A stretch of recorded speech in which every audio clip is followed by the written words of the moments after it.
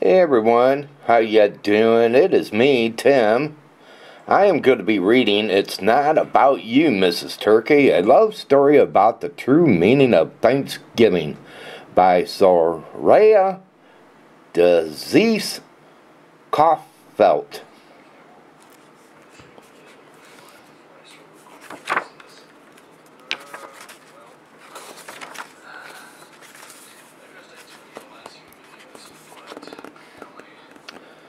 Dear Mrs. Turkey, Thanksgiving Day is one of my most favorite holidays. Of course, you are the star that day in a lot of places in the United States.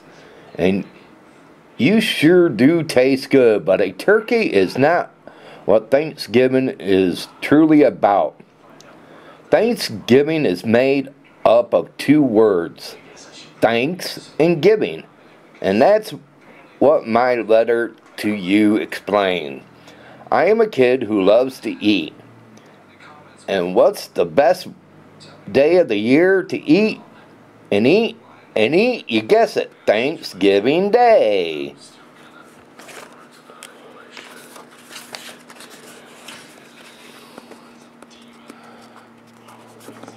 On that day, a lot of our family members and friends come to our house from early in the morning until late at night. We eat and eat and eat. And right at the center of attention is the turkey. My mom rubs some special seasonings on it the night before. Then she wakes up early in the morning to put it in the oven to bake slowly. All day we smell it cooking, along with the trimmings of mashed potatoes, yams, gravy, and corn. I think my most part of the amazing dessert pies, sweet breads, cookies, and a lot of goodies. You name it, and we probably have to eat that day. I gobble down so much food that my belly gets so full. Wow. I'm getting hungry right now just thinking about it as I write this letter to you. By the way, did you notice that I wrote the word gobble just now? Haha. That was smart of me, wasn't it? Since turkeys are known for making gobble noises. It's awesome that you provide such yummy food for us to eat, Mrs. Turkey. And from what I just said of our Thanksgiving Day, it certainly seems that the celebration of this wonderful holiday is all about you. But even though you are a very special part, but I really enjoy. Thanksgiving isn't all about food. There is much more of this holiday. It's an amazing story of courage and faith that I'm going to tell you about.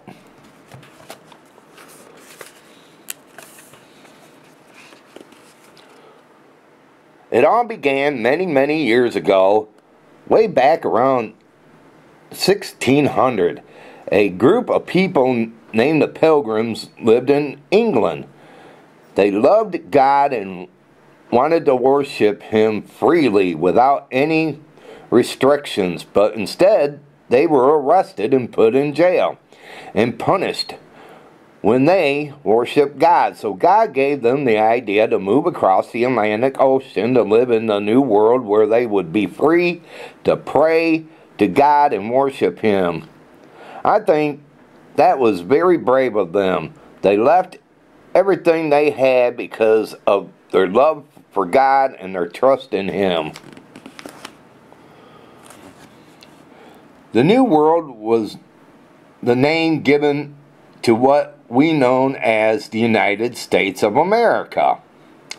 This was long before there were cars or planes, so the Pilgrims had to sail across a huge ocean on a ship. It wasn't easy, but they escaped England on a ship named the Mayflower. In all, there were about 102 pilgrims who made the trip. And guess what? There were 32 kids on that ship too. Kids were very important to God and their mothers and dads, so they weren't left behind.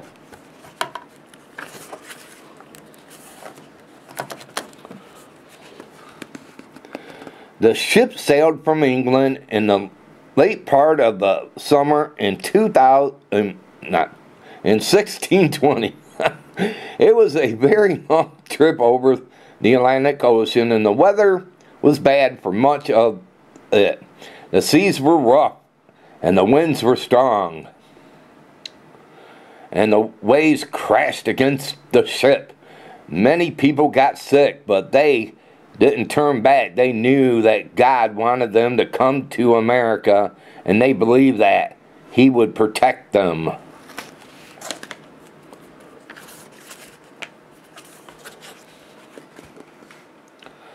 On the ship, pilgrims got together and made an agreement called the Mayflower Compact. The compact explained that they were traveling to America for the glory of God because they were Christians. It said that they planned to accomplish a colony where people could live for God and worship Him freely. But they wouldn't have to be afraid anymore to go to church or to talk and sing about God.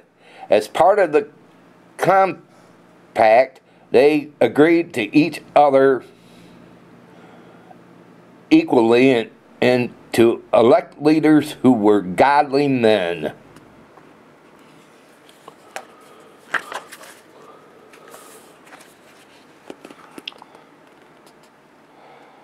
On a cold November morning in 1620, the ship landed in what is now Cape Cod in the state of Massachusetts. Do you know where Massachusetts is, Mrs. Turkey? If you look at a map of the United States, you'll find it in the northeast part of the country, bordering the Atlantic Ocean.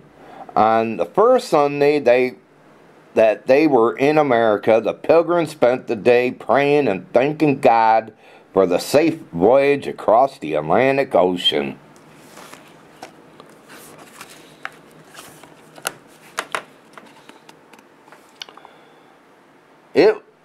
That time, the Indians were living in the New World. They had many different tribes and cities already accomplished.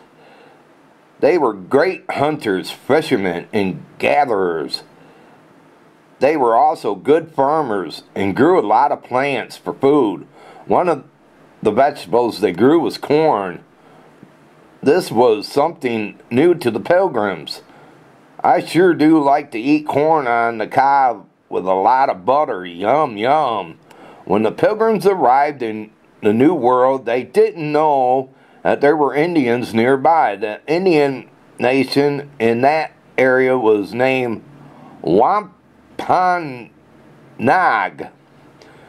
When some of the pilgrim men got off the ship to explore, they found a few Indian homes and lots of corn, but the Indians hid from them.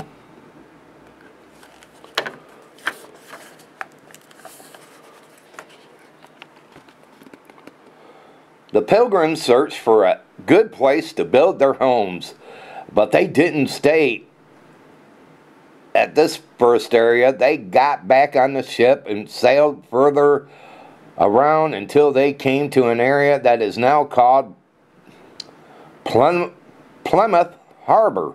The pilgrims liked it there because it had a brook with fresh water and a high hill where they could keep a good lookout for anyone who might want to hurt them. This was to be their new home. They named the town Plymouth. But the pilgrims were about to find out that journey to accomplish a new home had really just begun. The first winter was very cold. Their food supplies, which they had brought with them, were getting really low. Some of the pilgrims got sick and died.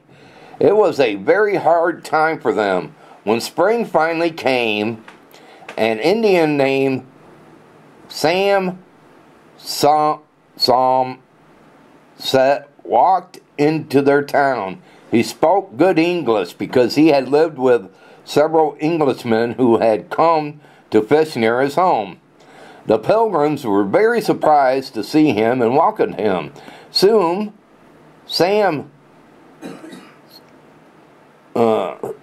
Set came back and brought another Indian with him named Squantanto. Squantanto spoke very good English too.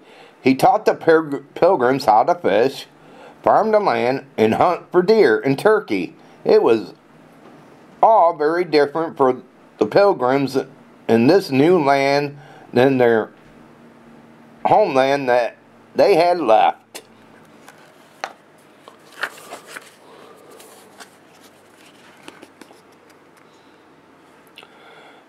The pilgrims and the Indians were very different also.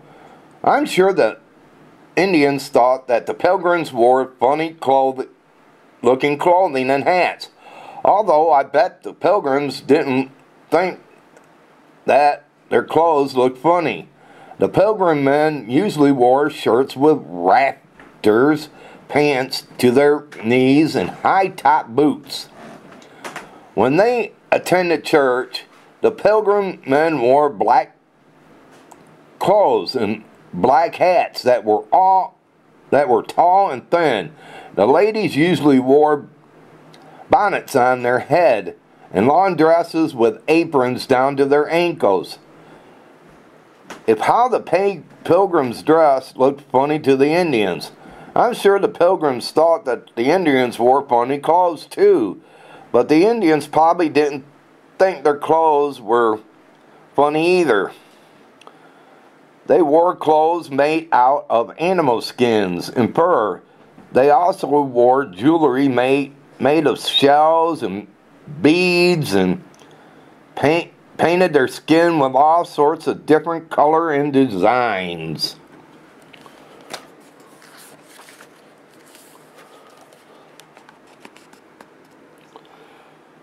Squantanto introduced the Wampanoag Indians to the pilgrims. The two groups made a peace treaty in which they agreed to help each other. Even though the Indians and pilgrims were so different, they still worked together and helped each other.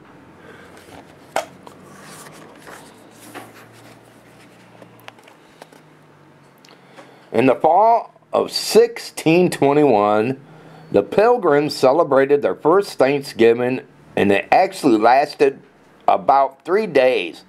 They thanked God for all they had, even though the past winter had been very cold. They were happy that they made it through. Most of them were healthy. Their new town was growing. God had kept them safe and given the Indians as friends. They loved the Indians, and the Indians loved them. The pilgrims and the Indians shared what they had for food, like wild turkey, corn, and pumpkin. They played games and danced together and had a lot of fun. Many years later, 1863, President Abraham Lincoln made a Thanksgiving proclamation.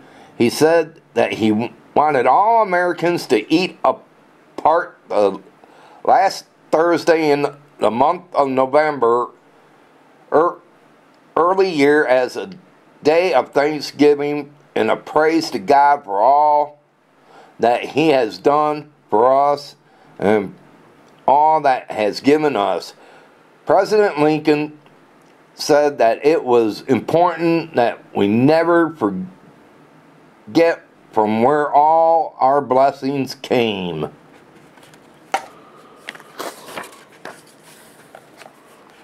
So that, Mr. Turkey, in this true meaning of Thanksgiving Day, it was a day in which we remember the past and the present and gave thanks to the true God.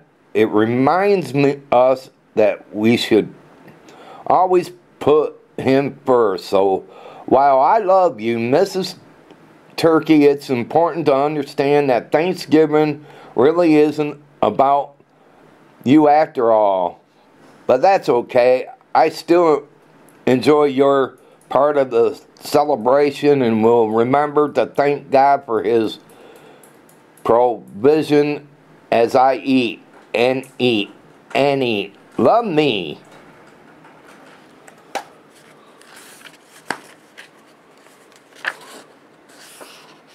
Well, everyone, I hope you enjoyed the story of It's Not About You, Mrs. Turkey, a love letter about the true meaning of Thanksgiving.